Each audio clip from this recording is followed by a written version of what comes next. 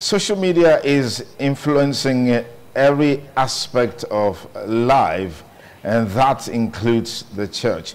In recent times, there have been war of words on social media involving the clergy, and that has taken such conversation to another level. And has also brought forth some very pertinent issues that people have been talking about. On the part of some of the pastors, they've been vocalizing their views and perspectives on certain key issues, certain doctrines that the church has believed and taken serious over the years. Issues of tithing, issues of miracles, issues of seeds, issues of miracle water, miracle honey, keys from heaven, and all of these issues. What is the implications of this for the church today and the future? Bishop Austin Igbasan is our regular here and always avail us his views about some of these issues. Bishop, thank you so much for coming on the program. Thank you so much for having me. Good morning, viewers. So what's the implication of all of this? Is this a new kind of revival going on social media, being transferred into the real world that you and I is living on? I want to say the invasion that is coming from the social media is also a sign of the end time. Don't forget that this technological advancement has its own major negative attack. Now, if you look at it, you see that so many things have been existing in those days that people borrow film to go and look at something, pornography and the rest. But you can see that the social media itself, the invasion it has given this younger generation, it is not like those days where people sneak to go and borrow or go and borrow video to watch before their parents come back home. Now children can look at their phone and begin to, even the pump, and they pump those things just to corrupt the heart of the children. So the social media itself is an end-time invader of Christian faith, morality. And I can say to you that the evil of the social media is more than the good of the social media. Now, you see little children today, what their parents never knew in the phone, those children can access it, and they knew negative things far more than the morality that is being given to them at home. The easy access to things that can corrupt the leaders of tomorrow are all embedded in the social media. And if I have my way, I prefer us to go with our life gradually than the evil, because the evil of the social media is much more than the good.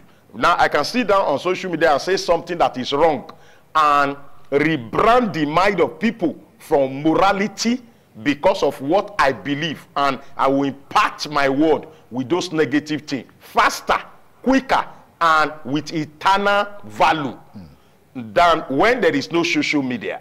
You can say something now, maybe on video camera, people will not be able to access it all over the world. But when you say it on social media, there are people on earth that they will never be on the positive side of life. So when they see someone to kindle them, the fire begin to burn. Some of the people who are putting some of these things on social media, they back it up with the Bible, relevant scriptures to buttress some of these points, like on tithing, like on miracle water, miracle perfume, and stuff like that. What do you make of this? You know, every denomination have their own doctrine and dogma. But most importantly, I think the Bible is our standard for everything we do. The issue of tithing, I think one of those things, why it is having so much effect, is that people have failed to know God personally. When people know God personally, you know, everything, every false doctrine, the Bible talks about the wave of false doctrine, how it is going to come, that even the very elect will be deceived. We were told of this. This is one of the signs of the end time, that even the very elect will be deceived. Tithing, both in Catholic, Anglican, Protestant, and all those churches, these are things that are rooted in the scripture. If I love God and I believe the word of God, I say, bring all tithe into my house, that may be food in my house. Prove me here with this. If I will not open the windows of heaven and pour out you a blessing that everyone will see it. If that is the scripture, and I gave my life to Christ, I know Christ personally, No amount of sweet talk, oratory preaching, twisting of the scripture of any sweet tongue personality can change me if I have an encounter with Christ myself. Now, because that encounter will make me to practice what he commands. And when I practice what he commands, and I see the blessings that follow, I see the breakthrough that follow, no one on earth can come over and tell me that it doesn't happen. Okay. Now, as a preacher for years, when late Rehabonki came to Benin, I went to the program with my wife. That same day that so many people were stampeded, I was there with my wife. We prayed together.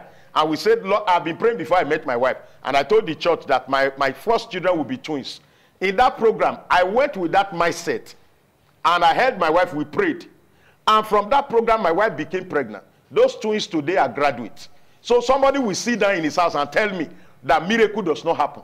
Miracle is a mirage. Or will tell me that miracle is faked. Or if somebody fake miracle, that the original of miracle does not exist. Now to everything that is fake, fake is always an afterthought.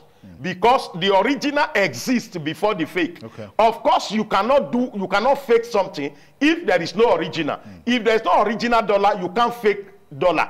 If there is no original naira, you can't fake naira. Because you need the original to be placed side by side to copy it. So the original have been in existence and we never cease to be in existence because there is an advent of a fake. I prayed for people. Yesterday was my birthday. A lot of people came around that share miracles that God has used me to do. Even as at yesterday in the lives of people, including terminal disease and all. My younger brother gave testimony yesterday of how they ran tests on him and they couldn't find what happened. He said that he came, he prayed 5 minutes prayer. What the doctors and everybody were running up, and I don't want to mention the teaching hospital where he was admitted. He shared the testimony. Even he has never shared the testimony with me. It was yesterday on my birthday that the people were talking about me. Okay. Now, that 5 minutes prayer, what I was admitted for five days, and everybody, all kinds of tests was done. Now, you would not tell that my younger brother, miracle does not exist. Okay. When I didn't ask him to bring anything, I just met them at 5 Junction, where they were rushing him. And I just stayed with them. He said he was expecting me to follow them up. Everybody came back and ran another test. They asked him, say, what medication did you take? What has happened? Okay. One of my sons was there yesterday that I went into their church to minister, and when I was rounding up, God said there's a woman here that death is following you, but because of this convention, death is removed from you. That woman is a staff nurse. The husband is a medical doctor that owns a hospital. 2 kidneys packed up. I never knew their story. It was when I came this year convention that they were sharing that woman was waiting to die because they were not having money to. So what I'm saying is that it is not, miracle is not about human being. No man is a miracle worker. God is a miracle worker. And the day miracle cease to exist, then that means God does not exist. Now, as we conclude now, how can the church decipher, distill the truth from the lies? Note that there are miracles. Note that some of these teachings are enshrined in the Bible. But we know that in today's world, a lot of people are gullible. A lot of people are being deceived. A lot of people are being exploited. What I think the church can do is that, number one, the foundation. A lot of people are in churches today who are not born again, who never had personal experience and encounter with God. If you remember the story of Apostle Paul, he has been a fanatical person fighting the church. But when he had a personal encounter, you remember when Ananias was asked by God to go and lay hand on him and have his eye open. Ananias said, God, if you know the man you are sending me to, you won't send me there. God said, you are not current. That man now is an apostle to the Gentile. He will now begin to, the same cause he fights against, he will now be fighting for. Now, what happened is that a transformation came by encounter. And that was why Apostle Paul was head-bound on preaching the gospel everywhere. The first thing is that the church should take men who are in the church system who have not had the first encounter. That is just like a child having JAMB or post-UME to enter into university. So those who have entered the church without having a personal experience with God must be taught and taken through the first level of the first level of their contact with God. When somebody have a personal encounter, do you know that without even the pastor, the church member can pray to God personally and they receive miracle? Does it make it that man, that young woman who prayed and said, God, please, I want to be pregnant this month, and she went to the altar to go and pray. My mother gave birth to me after having 3 daughters, and she said they wanted to push out of the marriage. She went to a convention in Ile-Ife, today's Osun State. She said they have finished the program. She went to the altar and knelt down and grabbed the plank platform where the man of God stepped on and said, God, they want to push me out of my marriage. Give me a son. Make him a prophet. I will donate him to you. And the next convention, my mother gave birth to me. She didn't even believe when they told that this is a son. Now what happened? A man of God did not lay hand on her head. She just got hold of the platform and prayed. Now somebody will tell me my birth that was a miracle to my mother. That was the end of female. After me, my mother had 3 other sons. That I came, I opened the door for male to come in. Now you will not tell that woman that miracle does not exist. When she didn't meet any man of God, say, lay hand on me. I say, Lord, if you do it, I will bring this child back to the next convention. And then they don't do convention in one place. They will do it this state and do it in another place another time. So you would not tell somebody like that. A personal contact of my mom with God brought me into this world. Okay. So I think that the church folks should go back to the first step of having personal encounter with God. Don't forget that some of these people who are talking on social media, they are trained by the devil to twist the church. The fight against the church is always from the church, because the only place that devil has not conquered as of today is the church. Every other place has been conquered by the devil. The only place remaining for the devil to conquer is the church. So if you think that devil will be far away from the church, devil should be a fool if he's far away from the church, because the only place that fight the devil today is the church. So you can't leave somebody fighting you and go and be fighting who is not fighting you. So today I think that all these people we are seeing, I don't want to mention the name of a young man who rose up in one country, was rubbishing great men of God. Today, where is he? When the war started, where he came from? Because, you see, the way God fights is different from the way of man. That is why those who are adulterating the gospel, using the word of God, twisting it to their taste. The Bible said there will be men who have itching ear. So itching ear people today listen to the gospel of the devil from the social media, because they have itching ear. That is why they will have a shift from their foundation, because they are not rooted. The way breeze will come and remove cassava, it will be difficult to remove iroko at that moment, because it is well rooted and grounded. Those who are grounded and have personal experience, nothing you can tell them absolutely, sir, that they will take, because they have a personal encounter with God. So the first thing that the church should do is to take everybody in church back to that foundation. When you are rooted, anybody saying something, now you use your money to buy data and listen to fools. At the end of the day, you become like them, because you are investing into a ministry of foolishness.